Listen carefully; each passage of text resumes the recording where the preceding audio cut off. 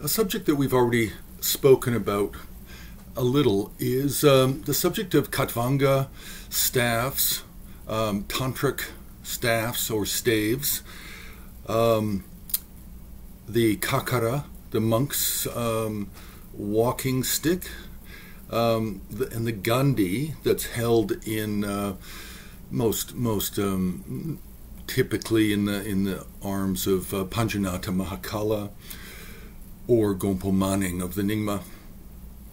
And then there's tribal shamanistic forms of staff.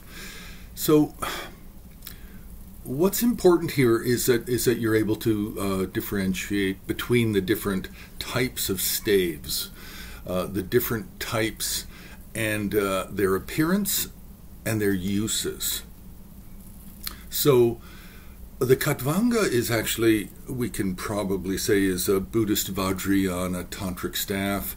I think we have to say that it's primarily coming out of the Chakra Samvara cycle of tantras. And we also, the most famous figure that probably holds it is probably Padmasambhava in his kind of a king appearance, in his human appearance. But then we have the Trident. The Trident is something that we do find, and we find it with the Mahasiddha Virupa, and we can find it with some others as well. And then we, of course, have the Trident as the main symbol for the Hindu god Shiva.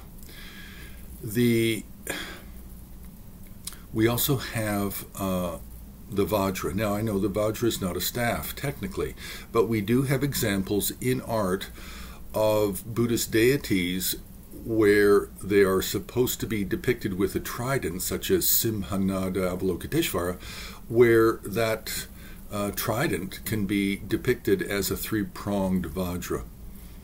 I have also seen recently translations from Tibetan to English where the word Katvanga, which is actually, I believe, a Sanskrit borrowed word, and it's used in Tibetan as Katvanga, but that word is translated into English as trident rather than as left as Katvanga or tantric staff.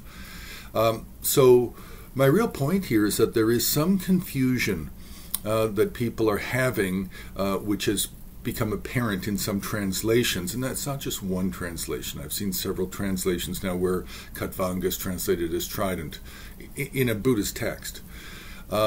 So we really need to know the differences. We need to know what the different types of staves are. The Katvanga, the Trident, the Khakkhara, and the Gandi, and then tribal.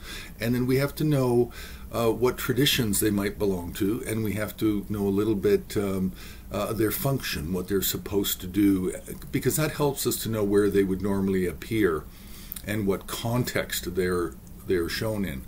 So, just a little update on staves. So you can press the like button, you can subscribe, you can join HAR on Patreon, and you can make a donation to Himalayan Art Resources on our homepage.